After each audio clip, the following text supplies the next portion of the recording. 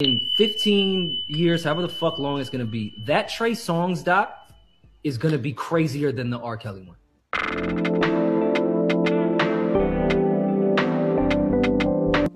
Hi guys, welcome to my channel, and if you're new here, we discuss and talk about everything and anything that we want to talk about, and I give weekly and daily content. And I'm done with the intro. I'm still working on my intro. I promise it's gonna get better. Okay, so this is why I don't put celebrities on a pedestal. One thing we seem to forget is that these people, these celebrities, are human beings just like us, and they are capable of being crazy or have any other psychological problems or addictions or anything else, you know, just like the rest of us. They are capable of having bills and money problems just like the rest of us. The minute we stop putting these people like that, demigods, like they can't do any wrong, we strip away humanity away from them. Now, that is bad. It's bad. Look at how people put Beyonce. She can't do anything wrong, and that is bad. She's a human being. Like, we seem to forget that these people are capable of doing anything and everything because they are human beings. In our eyes, we believe they can never do wrong, and that is your own problem. That is your own thing that you need to fix by yourself. And I'm not even surprised when I hear things about Trey Songz. I'm not surprised. I'm not surprised when I hear things about R. Kelly. I'm not surprised when I hear things about Beyonce or Jay-Z, because these people are human beings and they're capable of anything. And I don't want to strip them away from that and end up having too much high expectation of myself, that my own high expectations are the same things that cause me pain. So I just wanted to say that before we can just jump into the video, that they are capable of anything and anything, and that's what I want you to pay attention to. And that philosophy was given to me by my sister when I was in grade 8 or 7, I'm thinking, and I had a picture of Sierra, and she was like, why don't you put yourself? That person does not know you, does not give F about you, so put yourself on that screen and forget about the celebrity. At the end of the day, they are human beings. The next day they can just say and to think that you glamorized, you worshipped and you kukurai everything, those person, only for them to not give a about you. Let's jump into the videos, the stitches actually.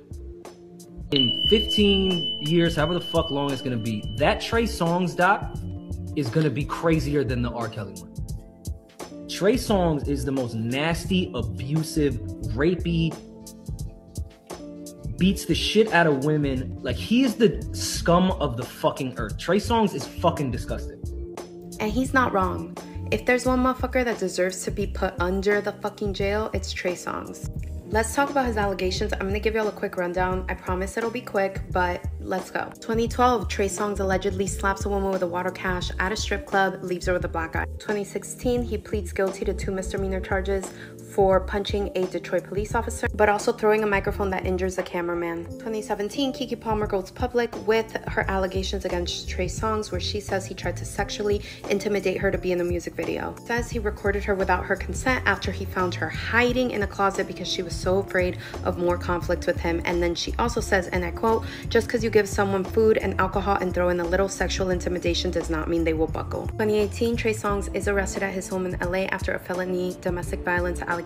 The woman in question, Andrea Buera, says that he choked her, he threw her down, and he punched her in the face. She said, and I quote, I wasn't your first victim, but I'm hoping to be your last. Same year, a woman named Johora Jeffries goes to party at Diddy's house, meets Trey there, and her and Trey and her friends end up going going to a nightclub. At the nightclub, she says he essayed her with his fingers. She said that in fear of experiencing more abuse and violence, she started recording him when they got back into his car. He was so intoxicated that he ended up trying to snatch the phone from her hand, and then they stopped the car. Him and his driver ended up pulling her out of the car, basically dragging her out onto the street. Most notably, y'all know Eliza Jane. She was the influencer who came out in 2020 saying that he urinated on her without her consent. Also that he took her purse and her phone, hung it over the balcony, and basically told her if she tried to leave, he would throw it. 2021, Dylan Gonzalez, a women's basketball player, tweets the following: Trey Songz is an R word. Lord forgive me, I couldn't hold that in another year. See you in 2022. She also says that all of the allegations coming forward about him make her relive her PTSD about being R-worded by him.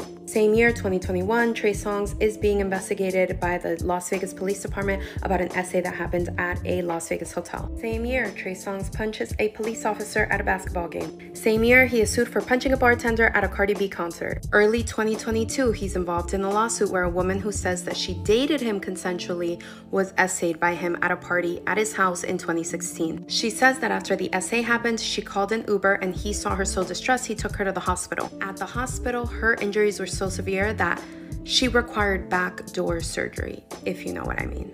Same year, a woman comes forward saying that in 2013, Trey Songz actually met her at a VIP tent, pulled her bikini top down, and said, "Titties out in the open." For legal reasons, this is all alleged, of course, but how do y'all feel about this? Because I think this man is the scum of the earth, to be completely honest.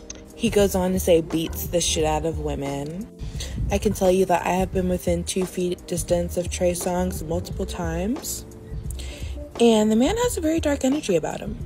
But what's worse is that I have inside information on the fact that, well, he beats the shit out of women. So here's my contribution to the overall societal think piece about Trey Songz in 2023. 10 years ago in 2013, I was friends with a young lady who was a couple years older than me. And in 2013, I was like 21. And basically, she made it her most important personality trait that she got punched in the face by Trey Songz. I not only know this because she told me in a one-on-one setting, but also because she got in a fight with her brother at a party around October, basically because he was gonna go like get a section with him or do something in a section with Trey Songz, and she was like, "Why would you do that? He hurt your sister, blah blah blah," and he just really didn't give a fuck. So flash forward to 2 years ago in 2021, like January sometime, the young lady introduces me to another young lady who was going to a party, and guess who was going to be there? Trey Songz. But the interesting thing about this young lady, as the other young lady had revealed in an open conversation, was that she also got punched in the face by Trey Songz. And my friend got punched in the face by Trey Songz because she went to his hotel room and did not want to give up puss. And I just want to say, as a woman who has made that mistake before and reaped the negative consequences of it, if you go to a room with a man and you don't want to give up puss, like, you're asking to get raped. You just are. I'm sorry. I know it's not like PC or pro woman to say that, but that's just like the honest to God truth, because that's what ends up happening. Or like my friend, you end up getting punched in the face.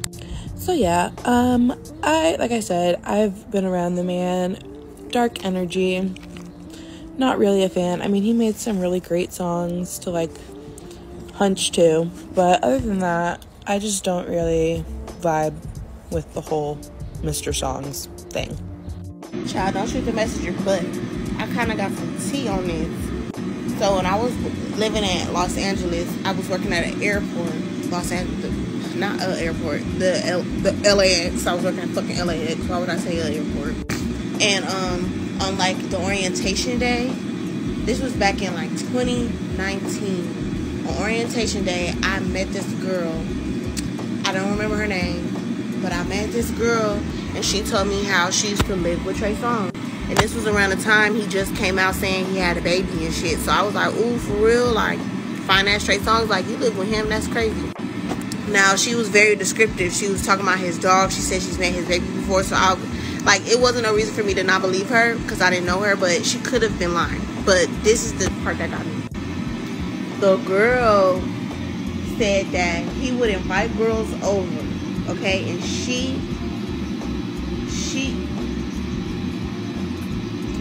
would get drunk with them, like real drunk, get them nice and toasty, and he texts her like, send him to my room now, and she sent him to the room, and then she was like, and then the rest is history. She even went as far as to show me pictures of her in this man's house with him. So that's how I knew she wasn't lying. Like, it was pictures of them in the bathroom taking pictures together, all kinds of stuff.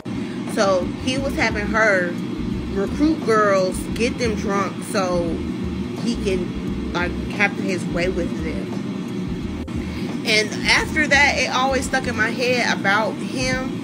And then all this discourse over the years that's been coming out about him, it just made me be like, she couldn't have been lying. And also my whole thought process is, bitch, you're Trey Songz.